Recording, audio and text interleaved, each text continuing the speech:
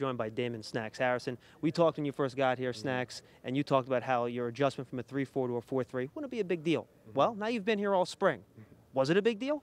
No, not at all. You know, the more and more we practice and I get the reps, I'm becoming that much better in it, and it's been a seamless transition. Are you itching to hit somebody? Oh yeah, man, itching right now. I wish camp started today.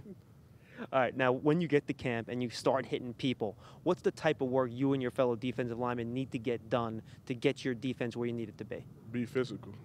You know, I know we brought some guys in who are known to be pass rushers, but those are some aggressive guys, and we have to build a new identity for this defense. You know, Coach Spags, he talks a lot about, you know, what happened last year and in the past and stuff like that, but we have to build our own identity this year, and physicality has to be number one. What do you want that identity to be? What do you guys want to be known for?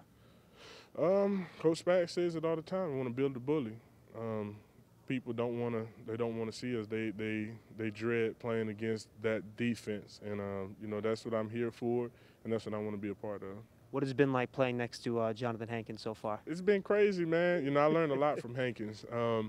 He's had success rushing the passer, and that's what I want to be. I want to be that big guy that rushes the passer. So I give him a lot of stuff, and we get on each other every single day. But me and Hankins, we're forming a relationship. That's crazy, man. All right, final question. You said you want to become that big guy that can not just stop the run, but also rush the passer.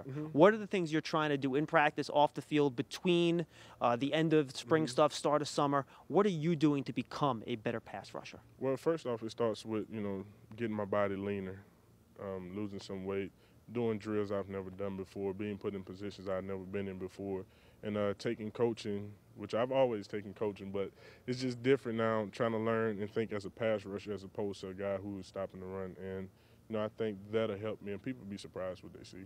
Well, fans look forward to seeing it. Snacks, we appreciate it, and we'll see you for training camp, all right? Thank you. Damon "Snacks" Harrison on Giants.com. Thanks for joining us, everybody. We'll see you next time.